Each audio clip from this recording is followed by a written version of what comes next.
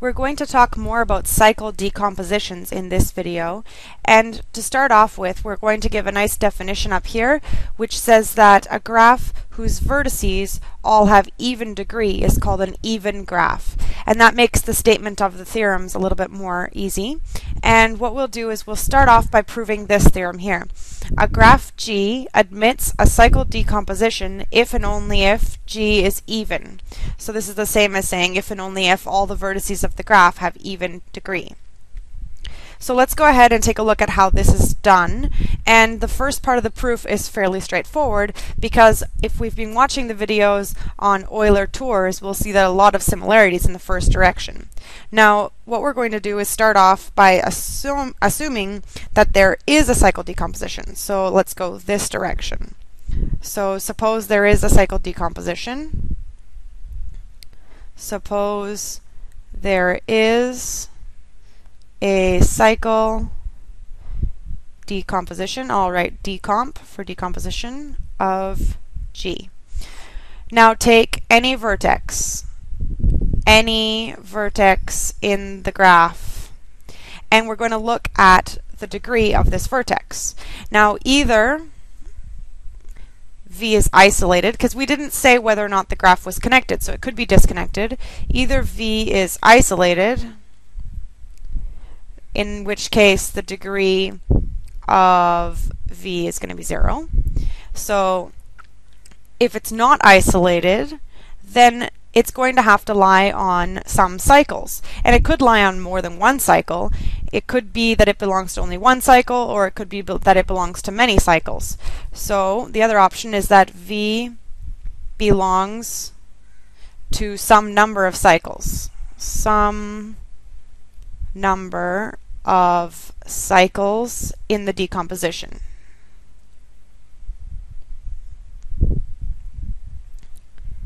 And if that is the case, let's say that k is the number of cycles. So let's say that this some number, let's have that be k cycles. Alright, well, what are we going to do now? We just are going to think about the degree of the vertex V. So I'll just scroll down so we can take a look here. Here's vertex V, and maybe it belongs to only one cycle, in which case it has degree 2. Or maybe it belongs to 2 cycles, like another one over here, in which case it would have degree 4, or maybe even more cycles. And as we can see, that regardless of how many cycles, just some number, there will be twice as many edges which are incident with V. So then the degree of V is equal to 2 times k, where k was just the number of cycles of the decomposition that are incident with the vertex V. So that was the two cases. Either it was isolated, which had degree 0, or it belongs to some cycles, and then it still has an even degree. So for all vertices of the graph, the degree of that vertex is even. So that's the first direction of the proof. Now let's take a look at the theorem again. The theorem says that it's going to be if and only if the graph is even. We'll have a cycle decomposition. So now what we have to do is suppose that the graph is even and show that there is a cycle decomposition. And we're going to do that using induction. In fact, we will use strong induction. And a good review of the principle of mathematical induction is given in a previous video, which was titled "There Exists a 3-Regular Graph of all even orders at least 4." So in that video, we used mathematical induction to prove that theorem, and we also gave a description of how mathematical induction works. So for a review of induction, you can take a look at that video. So let's go ahead and start with the other direction.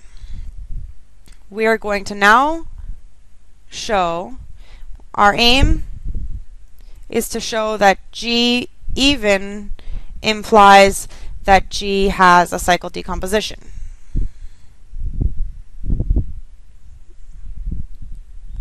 I'll just write decomp for decomposition. So that's what we want to do. So what we're going to do is, using mathematical induction, we have to take a look at first the base case. And the induction is going to be done, we're going to do induction on the number of edges of the graph. So the basis case is the smallest number of edges of the graph. So it's possible that there are no edges. And what happens then? Well, it means that we have a graph with some number of vertices and there are no edges. So maybe it's only one vertex, or maybe there are several vertices, but regardless, there are no edges, and there is a trivial cycle decomposition where the family of cycles is the empty set. So the decomposition is the trivial empty decomposition. So the base case is done. Now we'll continue by giving the inductive hypothesis. I'll abbreviate that as IND-hype for inductive hypothesis. And the inductive hypothesis is going to suppose that for all even graphs on less than m edges, there exists a cycle decomposition. And because this is strong induction, we are supposing that for all even graphs on less than m edges, the claim holds. And what we want to do is show that when we have m edges, the claim will still hold. So what we're doing is we're using strong induction, and now we have to look at a graph with m edges and show that using the inductive hypothesis, we will be able to give a cycle decomposition of that graph. So let's go ahead and do that. Now we have a graph. Take G to be even and to have m edges. So our goal is to now show that this graph G has a cycle decomposition. So our first step is to realize that G is not necessarily connected. So what it does look like is it has all of the vertices have even degree. So some of them might have 0 degree, so they might just be isolated like that. And then we might have other parts of the graph which are not isolated, and they might have some sort of even degree like this. And it might not be just one more component like that. There could even be other components like this. So in general, we could have a bunch of different components. Some of them could have many cycles, or only one cycle, or even isolated vertices. But in general, what we want to do is ignore the vertices that are isolated like this. So what we want to take is, I'm going to let X be the set of vertices of the graph with degree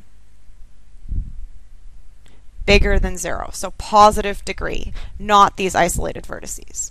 All right, and now what we want to do is let F be the subgraph of G induced on the set X. So this looks fancy, but what it means is that this stuff here is the set X, the stuff with positive degree. So I'll highlight it in yellow. That is our set X. And when we take the graph induced on those vertices, we are literally taking this graph here highlighted in yellow, because the set X is exactly these vertices here. And when we take the induced graph, we get the graph here highlighted in yellow. So this is the graph F. All right, now we'll take a look at the graph F. And we have to observe that because G is even, F is also even. In fact, the only difference is we've eliminated these vertices which had 0 degree. So this is also an even graph. An even graph. But not only that, in this graph, we know that there are no vertices with degree 0. So in F, all vertices have degree at least 2. Degree at least 2, because all the vertices have even degree and none of them have degree 0. And now, if you recall, we actually had an entire video that explained that if you have a graph in which every vertex has degree at least 2, then there exists a cycle in that graph. And the title of the video was actually Degrees at least 2 means a cycle exists. So let's take a look at what this will give us. this will give us the fact that there is a cycle. There is a cycle in F. Of course, the way I've drawn this little example, we could see that there was a cycle, but we don't know exactly what G looks like, so therefore we don't know exactly what F looks like. But what we do know is that all of its vertices have degree at least 2, so we have a theorem that tells us there is a cycle in F. And I'm going to call it C. Call this cycle C. Oops. So we have found one cycle in the graph F. And what we want to be able to do is to use the inductive hypothesis. Now recall, the inductive hypothesis said that the claim is true for graphs which have less than m edges. So what we're going to do is use the technique of removing the cycle C, removing those edges, and take a look at the remaining graph. So we're going to do that now. What we'll do is we'll take G prime to be a new graph, which is G without the edges of the cycle C. And it should be very clear that because G is even, in other words, all of the vertices have even degree, and we removed a cycle, the remaining graph will also be an even graph. An even graph. And this is explained very easily by noting that for any vertex in the graph G, either it does not lie on the cycle C, in which case its degree stays the same in this change when we've removed these edges, and then it's still even, or it did lie on the cycle C, so it had an even number of edges to begin with, and then 2 of the edges, in particular the ones that belong to C, got removed.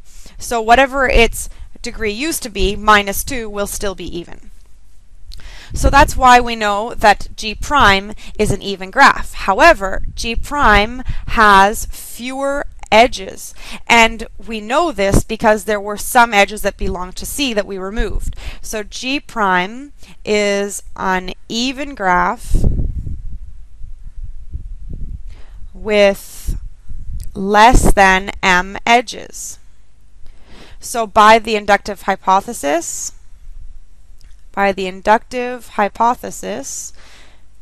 G prime has a cycle decomposition.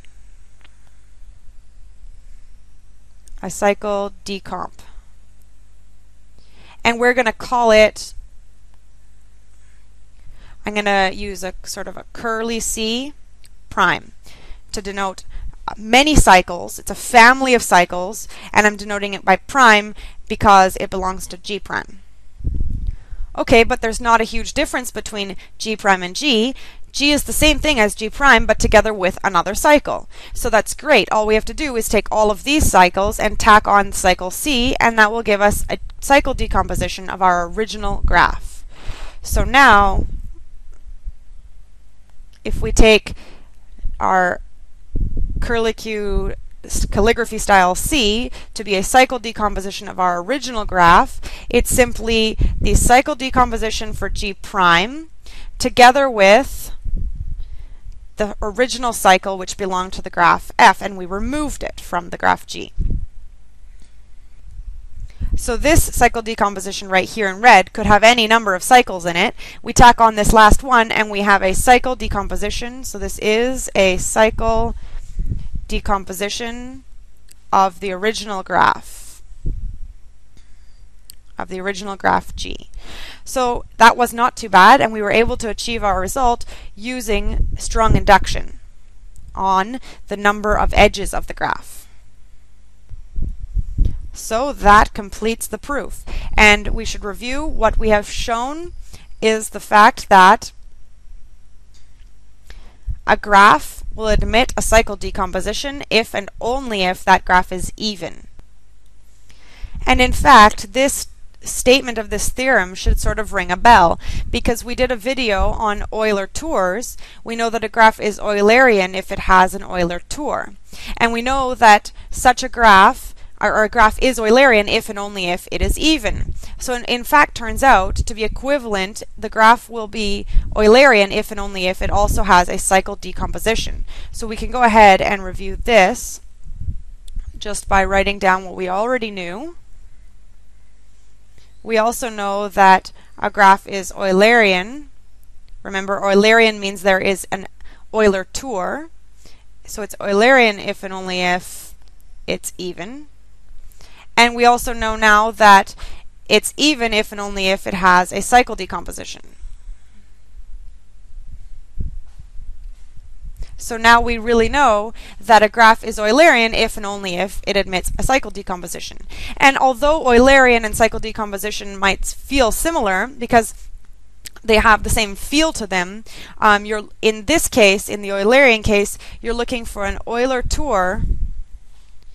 And remember that an Euler Tour can have repeated edges. Can't have repeated edges, but it can have repeated vertices. Can have repeated vertices. So when you're making your Euler Tour, you can repeat across a vertex that you've already used, but you have to travel through the entire graph using every edge only once and returning to where you started. And a cycle decomposition is actually quite different. What you're looking for here is to decompose the edges of the graph into a bunch of different cycles. I'll call them C1, C2, C3, and I don't know how many of them there are, CK. So a family of cycles. And these can have any lengths, of any lengths. So here we're actually finding many cycles, and here we're only finding one tour. And remember that a tour is not the same thing as a cycle.